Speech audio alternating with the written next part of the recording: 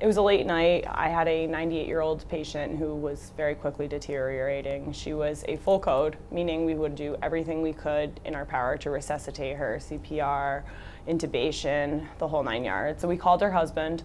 The doctor explained to him, and he said he didn't want any further measures done, so we made her a do not resuscitate. I asked the doctor, is he coming to the hospital? When will he be here? And he said he doesn't have a ride in. The husband and wife didn't have any children together. The church was their family.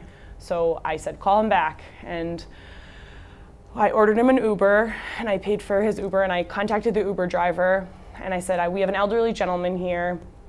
His wife is in the final stages of her life, and he really needs to be here. So can you help him from the door to your car? And he said, absolutely, you're in luck, ma'am. I work with geriatrics.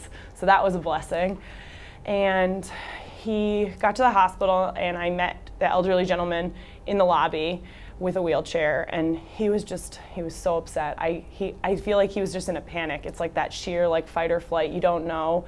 And his emotions were all over the place. I got him upstairs, I put him next to his wife, and he got to sit in bed with her, and we called the doctor, and we explained to him what was going on, and he got to hold her and lay in bed with her.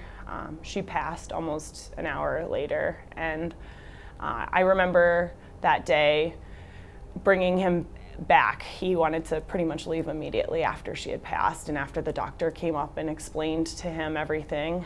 I was bringing him down to the cab, and I was putting him in the front seat, and he was very hard to walk, so he has his arms around me, and I'm helping him sit into the cab, and I just remember him collapsing on me and just sobbing and saying thank you, and he just wasn't really making any words, and I, in that moment, realized that's why I do this job, and yeah, that was a pretty moving moment for me.